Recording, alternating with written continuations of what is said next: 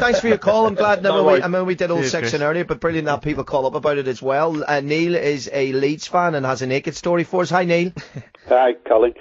My call's not about sport as it happens. It's to do with your piece earlier about getting naked in the line of duty. Yeah.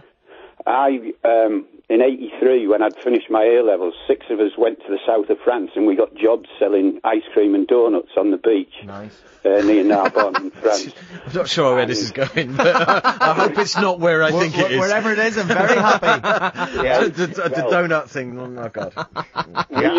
We used to get dropped off the beaches with a tray of apple donuts and a polystyrene block with ice cream in it. Yeah.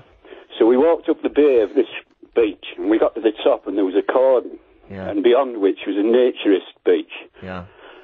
And because they'd had problems with voyeurs, there was 2 security guards patrolling. Yeah. And they stopped me and my friend Mike and said, "Look, you can't come any further because you're fully clothed." Yeah. Mike turned round quick as a flash and said, "So what, if we whip our kecks off, we can come on and sell?" Yeah. The security guard said, "Yeah, fine." So off came the shorts, off came the T-shirt, totally buck naked, walking up the beach with a plastic tray full of donuts and some ice cream, shouting "Beignet au pomme de glace," totally buck naked. Yeah. So how did you get on with the cones? All right, yeah. How was your cone in that beach? Did you?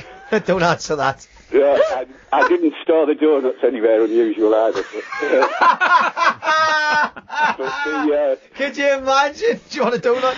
Take your pick. Brilliant. Do you know what though, Colin? Yeah. We absolutely sold out because everybody else had been turned away and nobody was Exactly. selling. Yeah, We you sold out in a couple of hours and spent the rest of the afternoon sunbathing. That's the thing, you see. Your guy came along, first of all, with a Haagen-Dazs. He didn't want to go up, so you cleaned up when you went up there, so to speak, again. Brilliant, Neil. Thanks for calling in, mate. Have a good day. Cheers, thanks. Goodbye. Simon's a Scunthorpe fan.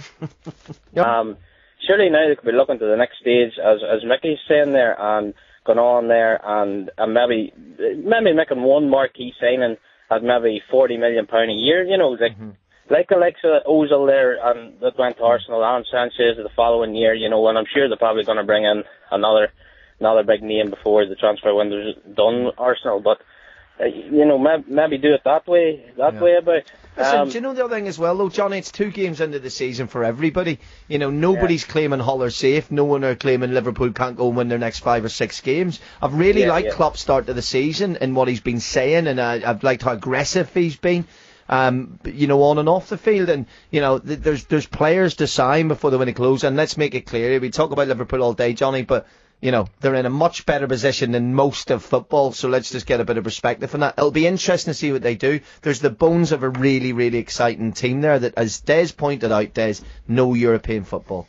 You know, that's the key there. That's the key to concentrate on those games. Johnny, we'll see how it goes next few weeks. Thanks for coming in. Look after Belfast for me. He's gone. There you go. He's way to look after it. Thank you.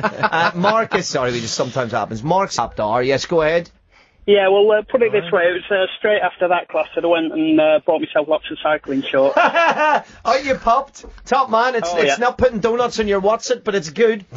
Mark, thanks for your call, mate. Much appreciated. £100 of vouchers. We know where this is going. We know where the £100 of vouchers are going, right? Oh, Mr. Donut Man. Yeah, the Donut Man, £100. Neil from Leeds, it was. Yeah, absolutely. Right. Good man. Happy days. Thank you for all your calls as always in the Wix phone, and really enjoy it. Loads to get on with in the Hold next... the sprinkles. Hold the sprinkles. No topping. No topping. Sprinkles. Would you like some sauce in that? You bet I wouldn't. Back shortly. talkSPORT. talkSPORT.